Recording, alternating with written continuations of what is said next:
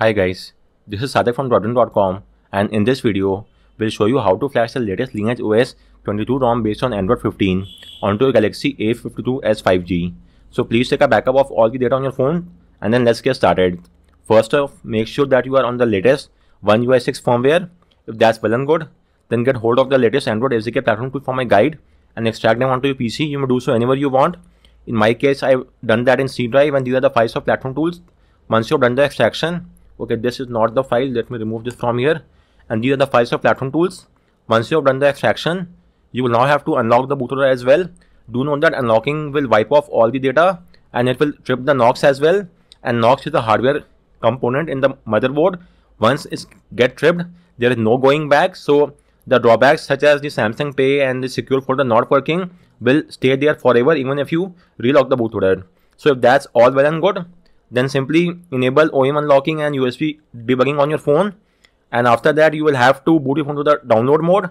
Then long press the volume up key to enter the device unlock mode, and once again press the volume up key, and with this the bootloader will be unlocked on your phone. Once that is done, you will also have to verify the bootloader status. So in that case, you will have to go online and make sure that the OEM unlocking is enabled. Okay, so this would not have been in my phone as well. Let me show you once what I mean. Let me first enable developer option from the about phone software information build number section, and now let me show you what I mean. I have already unlocked the bootloader, but even if I go to developer option, you could see that the OEM unlocking is missing. So what I have to do now is I have to connect my phone to the Wi-Fi and type in the password, which will take just a few seconds, and then the OEM unlocking toggle should be enabled and gray out as well. So just give me a second. And the Wi-Fi is now typed and connected to the Wi-Fi. So now let me show you now you have to go back and close the developer options from the swipe recent menu. Then once again go to the settings menu and now go to developer option, and now you'll be able to see the OEM unlocking toggle. Let me show you. So as you could see, it's now enabled and gray out. So now your task is complete. Likewise, also enable USB debugging and tap on OK. If you get a prompt, again tap on allow. And with this, the debugging is now enabled. Let's verify the same. So open the CMD window in the platform tools folder. So you may copy the path of platform tools, then open CMD from here and type in CD space, paste the path of platform tools, hit enter, and you are now inside the platform tools directory. Now type in ADB devices and verify that you are getting an ID. If you're not getting any ID, then unplug and replug your phone from the PC. Disable and re-enable USB debugging. Tap on revoke USB debugging. Use the official USB cable that came with your phone and use the USB 2.0 port on your PC.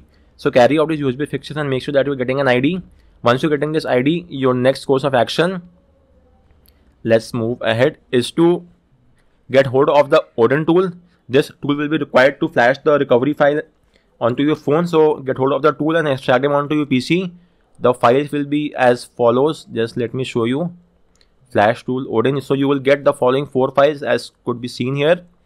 Moving on, you will now have to get hold of the ROM recovery and the VB meta file. So download all the 3 files. This is the ROM file, the recovery, and the VB meta. Download the 3 files and transfer all these 3 files inside the platform tools directory. This is the recovery and VB meta. Let's rename it to simply VB meta and recovery for the ease of convenience. Likewise, let's rename it to recovery as well.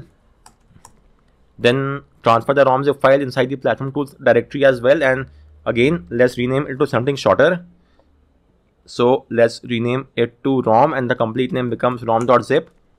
Once that is done, you will now have to convert the IMG file to the TAR file, because you might be aware that Samsung does not support fastboot mode and it also does not support flashing in the IMG file. You could only flash the TAR files or the zip files. So we will have to convert the IMG to the TAR format. So for that, you have to simply copy paste both of these commands. First is the recovery command. So copy this command and paste in the CMD window. Okay, let me close these additional window first to avoid any confusions. And this is our window. Paste the command. It will convert the recovery image to recovery TAR. Likewise, do the same with the VB meta file as well. And with this, we will have got the TAR file for both the recovery and the VB meta. Let me show you. As you could see, these are the files. So now we have to flash both these files in the Odin tool and get this job done. So for that, boot your phone to the download mode. Regarding this, you could either use the hardware key combination. Let me show you. There are quite a few combination. In case of our device, you have to power it off, Then press and hold the volume up and volume down keys while holding both the key. Connect your phone to the PC via USB cable, and your phone will then boot to the download mode. But for now, let's go with the easiest approach of using the ADB reboot download command. Hit enter and your phone should now reboot into download mode, which will take just a few seconds. And once it's in the download mode, you will have to launch the Odin tool to flash the files as well. So it's now in the download mode, so you will launch the Odin tool by the exe file. You will get a prompt, click on OK, and your phone should now be shown here under the COM section and added as well. If that's well and good, go to the option tab and please uncheck auto reboot.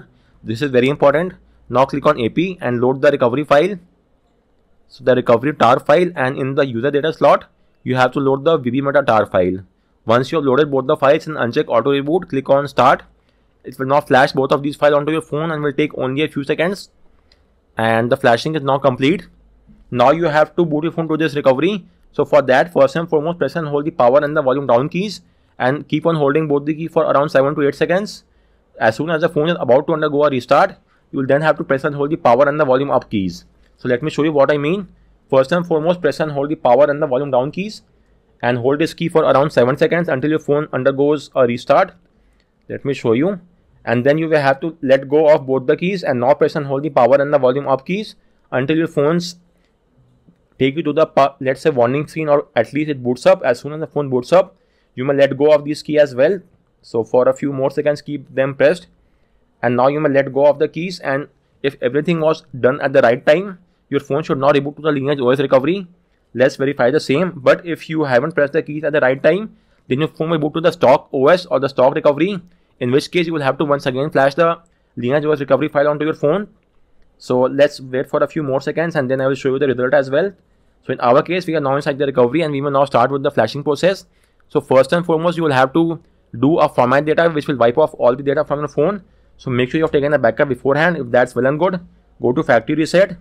If the touch is not working, use the volume keys to highlight factory reset and press the power key to confirm. Again, use the volume key to highlight format data factory reset. Press the power key to confirm. Again, do the same and you will get the message that data wipe is now complete. Now use the volume key to highlight the back arrow and press the power key to confirm. Now go to apply update and choose apply from ADB, and your phone is now in the sideload mode. Let's verify the same. So type in ADB devices and verify that you're getting the sideload keyword. As you could see, we are now getting this. So you could now start off with the sideloading. For that, type in ADB sideload rom.zip and hit enter, and your phone should now start flashing the LineageOS ROM file, which will take around 6 to 7 minutes. So let's just wait for that to complete. So guys, the flashing is now complete. Now if you want to flash any other zip file, then first do a reboot to recovery. You may do so from the advanced option. So go there and select reboot to recovery and then do an ADB sideload of the required zip file. On the other hand, if you don't want to flash any other zip file, once that is done, now your last course of action is to do a format data once again, just to be on the safer side. So again, select the factory reset, format data, and that's it. Once the formatting is complete, you may now choose the back arrow and then select the reboot system now, and your phone should now reboot to the newly flashed OS. Do keep in mind that the first boot up will take up some time. That is completely normal and nothing to worry about. From the subsequent time, that will not be the case. So with that said, let's just wait for the boot animation or at least the boot logo to appear, either of which will signify that the flashing has been done successfully, and it might appear in a few more seconds. So let's keep a tab on that, and then we will set up the ROM file and then have a look at the ROM features and the USB as well. So just give me a few more seconds and then we will at least verify the ROM boot animation. And as you could see, the flashing, this signifies that the flashing has been done successfully, and it should now boot to the OS in a few seconds. It's quite fast because it does not have any GApps inbuilt, so it will not take that much longer to boot up. And as you could see, we are now inside the OS. So let's get started. As of now, I'm skipping the initial setup process. If you want, you may connect your phone to the Wi-Fi, link your account and restore the data, but for now I'm skipping all that stuff. If you want to flash any GApps as well, okay, just a second. In that case, you will have, after flashing the ROM file, do a reboot to recovery, and then you may refer to my guide, and from here you may download the required GApp packages such as the, let me show you, the Light Gaps, Nick GApp, Mind the Gaps. You may either use Mind the Gaps or Nick GApp. These are the two most recommended ones, and then simply do an ADB sideload. But if you forgot to do the sideloading of the GApps and if you're inside the OS, it's not a cause of concern. Simply once again reboot to the recovery and then do an ADB sideload of the required GR packages. Anyways, moving on, you could see we are now inside the latest Android 15 build of the LineageOS. This is the revamped settings menu of the Android 15 build, and you have the power menu in the QoS tiles as well. Then the screen recording in one particular app is also there. So using this, if you choose any app from here, then the recording will only take place inside that app. If you make a switch to any other app, then recording will pause and only resume once you are back in that app. This is also an Android 15 feature. Then the new back gestures are also there. Apart from that, the battery information, let me have a look. Battery information page section is also there. Then the new volume panel, let's check that out, and it still has the old Android 14 volume panel. I don't know why, though it's not a major cause of concern. Then the private space, using this you could hide your apps. First you have to set up a screen lock. I'm using the most easiest one, but it's recommended you choose a stronger one. So let's now check out the private space, and you may choose the same screen lock that you have used for the lock screen or choose a new lock. It's highly recommended to choose the new lock, but for the ease of convenience and to speed up the process, I'm using a same lock. And we are now done. So you could now tap on it, unlock it, and add the required space over here. Moreover, you may even hide the private space from the app drawer using this toggle, and you could then re-enable it from the settings from the search bar or the settings menu. Apart from that, you could access the wallpaper and style section, and from here you could change the theme engine from here. As you could see, it has quite a lot of themes from here and here. Then you may switch between the light and the dark theme as well. Let's stick with the dark theme only and the default theme engine, which is this one. Then you have the option to add the shortcuts at the left and right of the lock screen, which is these are the ones. Let's check them out as well. Let's say on the left, let's add the camera. On the right, let's add DND mode, and let me now see whether they are up and running or not. So this is the AOD screen, this is the lock screen, and you could see both the options are now there. Moving on, we have the next up is the icons in the status bar. So these are the few icons that you could choose from and implement them right away. After that, we have the font style. Only 3 or 4 fonts are there, and the font will be applied across the entire UI and UX of the OS. In the home screen, you have the option to enable themed icons, and as you could see, they are now implemented. You may change the app grid size as well. The most is the 6x6, but in most cases the 5x5 is the one which I usually use. Then the last one is the icon shape. Let's go with the pebble one, and these are the various icon shape. These icon shape will be applied across both the home screen and the app drawer. As you could see, it's implemented both of these places. And apart from that, if we access some of the other menus, let's have a look in the display section. Adaptive brightness, corresponding to the brightness value, it will automatically adjust the brightness. Then display size and text, and minimum refresh rate is 60 Hz. You may force it to keep it at 120, but that will lead to additional battery drainage, so keep that point in mind. Tap to wake on the screen to wake up the device. Tap to sleep. Tap to sleep is working. Tap to wake is also working well and good. So both of these features are there. Advanced display, so I am not quite sure about this feature. It's set to LineageOS by default, and I guess that is the best one as of now. Apart from that, let's access the system menu. In the buttons, you may invert the layout of the 3 button navigation, and likewise you may also assign any actions, but this will only or mostly work in case of 2 or 3 button navigation. In case of the gesture pill, it's quite hard to access this navigation. Then okay, see, these are for the edge long swipe action. Let me show you any launch camera. So as you could see, the camera has been launched, but in my case it used to conflict with the back gesture, so I keep it turned off just to give it a great user experience. Talking about user experience, the phone has hanged, which is quite normal when setting up the ROM for the first time. So with that said, let me turn it off. Well, again, it's currently hanged. Let me close it and reopen it. The irony is that I was talking about the UI and it now currently seems to be hanged. So I was under the system section, and from here we're talking about the buttons, power menu, advanced power menu. Okay, that is there as well. Let's keep a tab on that. Restart, and you could do a restart to the system, recovery, and the download mode. Apart from that, these are the other tweaks of the volume control panel as well. Then apart from the button, as you could see, doing a back gesture is opening the camera, so I have to turn off this gesture. Talking about which, even if I use the gesture, it tends to hang the phone as well. so it's better to keep it turned off for now. I guess the issue might be fixed in the subsequent build. Since it's an official build, the issue will be fixed quite fast. Okay, so let me first turn off this. Now it's well and good.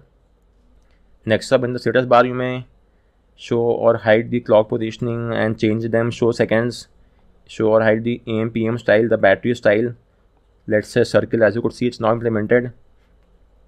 Battery percentage next to the icon, and it's visible as well.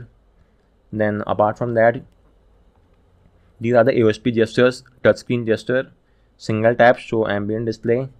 Okay, this is something new.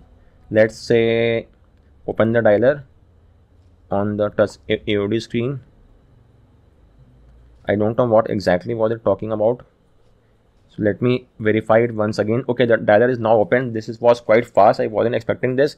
So you just have to unlock your phone once, which is quite obvious, and then it will get the job done. But let's keep it to show ambient display, or which is the obvious option over here.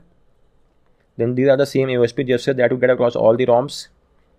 Apart from that, you may install the system update from this section, or you may also install the update from the ADB sideload recovery as well. Both of them will get the job done. And that's just about it. From here, you may give it the notification access, so you will then get the pending notification icons on top of each app icons as well. Then you may also hide apps from this section and use themed icons in the app drawer as well on the home screen and the app drawer. As you could see, it's now implemented, which looks quite nice. And that's just about it. So guys, on that note, I round up this video. If you have any queries with regard to any of the steps, whether the flashing or the features, do let me know in the comment section, and thanks a lot for watching.